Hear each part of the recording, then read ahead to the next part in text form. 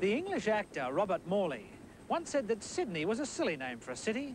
Why didn't they call it Fred? He had a point. Sydney was named after an obscure bureaucrat by Governor Phillip, after he'd discarded his first choice of Albion. But in fact, most of our cities have little good reason for their names.